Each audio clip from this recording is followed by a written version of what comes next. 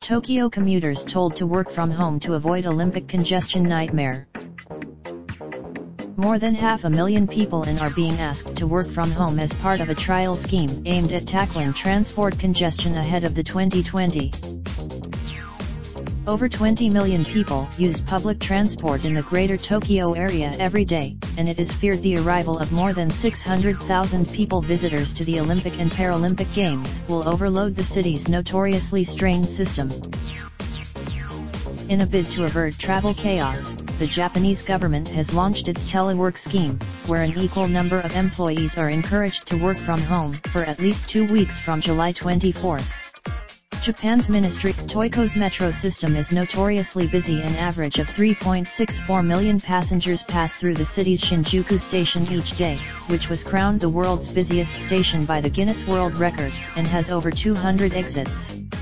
Home to nearly in July, Google data showed Tokyo's Chuo line to be one of the world's most crowded transit lines, and the situation is not much better in other parts of the city. On rail and subway, experts have raised serious concerns about the impact of the Olympics, which will be held from July 24 to August 9, 2020, and the subsequent Paralympics, which finish on September 6. Azuma Taguchi, a Chuo University professor who has studied the issue of transport overcrowding, in November that trains could reach 200% capacity at peak times.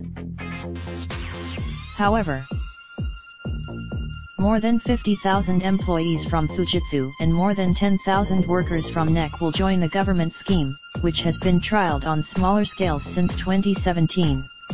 RICO will close it. 63,000 people took part in the first trial in 2017, with the number jumping to 300,000 people from 1,682 organizations in 2018, METI confirmed. Raindrop, truck top, smoking, no cooking the hot pot. Fucking on your bitch, yeah, that.